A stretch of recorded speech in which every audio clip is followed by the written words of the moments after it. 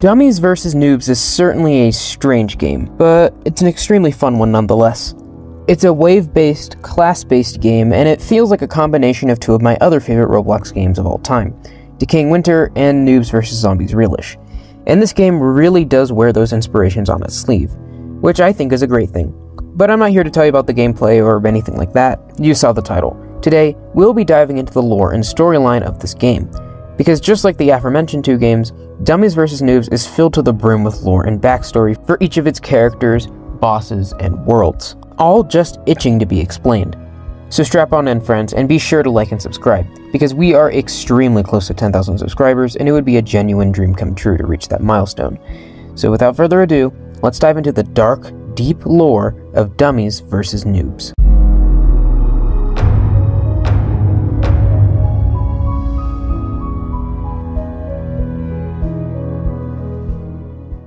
Before we begin, like with my Zombies vs. Noobs video, I think it's important to first introduce all of these games' factions and races so that we can get a better understanding of who these people are. First up, we have the Dummies. They are our protagonist group who live in the nation of Dummyin, a country located on the eastern continent of Erexia.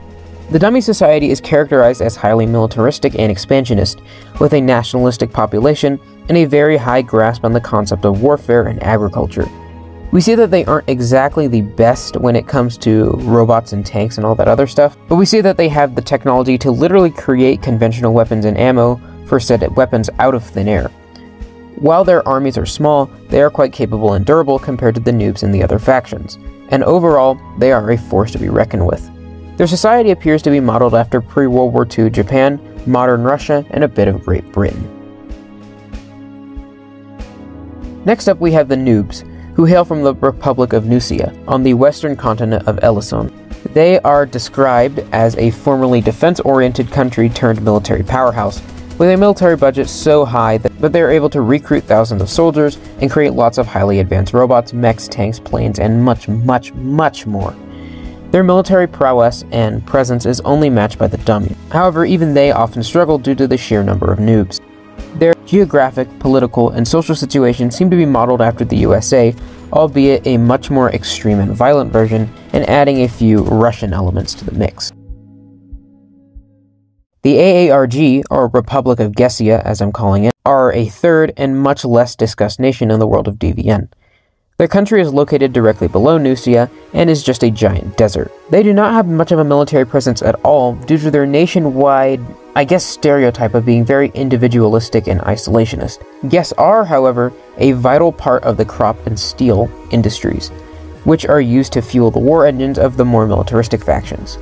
They were caught up in a civil war for a really long time before the events of the game due to Nusian forces kind of taking over the country for a bit.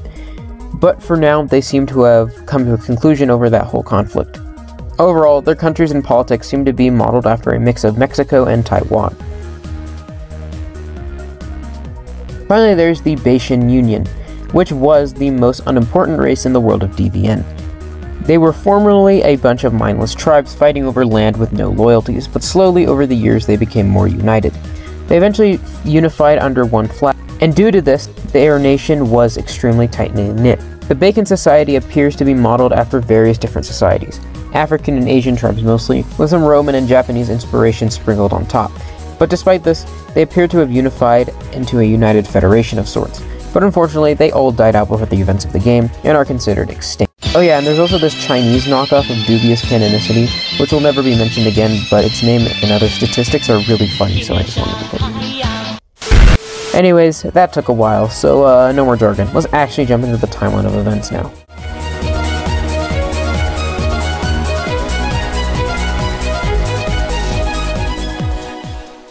Our story begins long ago with the creation of the baseplate. The baseplate was the land on which the world of DVN takes place, and for a long time it was a place of peace and prosperity. However, one day the baseplate mysteriously unanchored itself, causing it to sink. It's kind of unclear if the sinking of the plate was instantaneous or gradual, but it caused global tensions to rise between the East and the West. With the sinking of the baseplate came the weakening of the Bacons and their subsequent extinction. The Dummies, with their expansionist ideals, took over the Bacon's land, and the entire eastern continent of Erexia became theirs. Between 1967 and 2039, lots of things happened. Too much to go into detail here, but I'll give you the cliff notes. The Noobs develop an insane amount of technology following their landing on the moon. Many of the game's bosses are born during this time period. The Noobs and guests get into a long Cold War turned warm war after the Noobs annex the guests' country. Natural disasters and global warming due to the sinking of the base plate make global tensions even higher than ever. The Noobs and the guests end their war, and the guests get their land back. However, they are essentially a commonwealth of Nusian now. And finally, in 2039, the two giants of the Dummies and the Noobs begin to clash.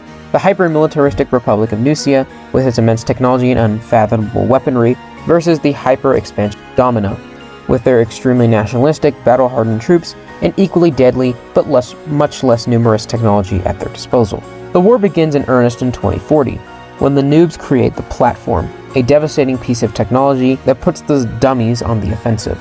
It is one of the hardest enemies to fight in the game for a reason. The actual events of DVN take place in 2044, where an extremely skilled dummy infantry unit known as Stronghold 5-5 comes into the picture. This is the unit that the player is part of, and the unit that canonically succeeds in repelling the Noob forces time and time again. Even after surviving an unending assault after unending assault, and dealing with the seemingly omnipotent mastermind, the group meets its end, destroying a Nusian bunker and occupied Domino.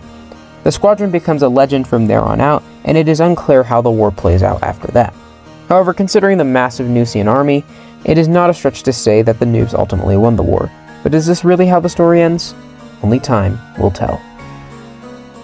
But anyways, I think that's where I'll end things off. I hope you enjoyed this video, and if you did, please be sure to like and subscribe, as we are super close to 10,000 subscribers.